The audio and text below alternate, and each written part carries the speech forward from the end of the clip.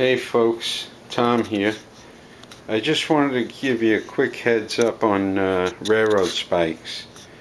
All of us banjo players have to have our spikes, and a week ago I put these two in on the 7th and 9th fret, and what I used, which I realized instead of running all over trying to get the right things to drill a hole, I went to Harbor Freight and I picked up this little kit.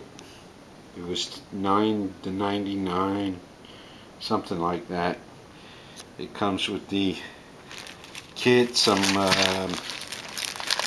little doodads, but more important, it comes with the collet, they call it, the little tiny one that you can fit the small drill bit. I don't know if I can get a good shot of that. Anyway, it holds the tiny drill bit you need to put in the spikes.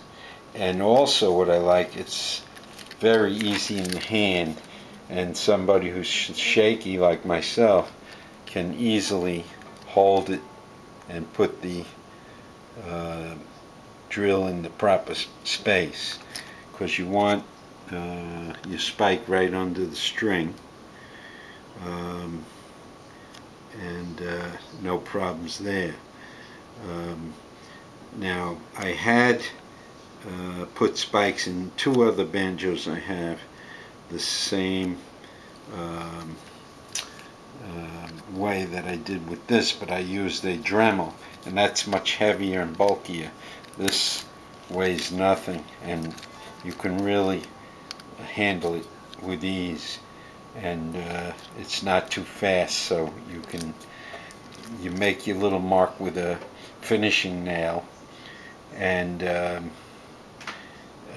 then you can use the drill bit without moving, making a big mistake.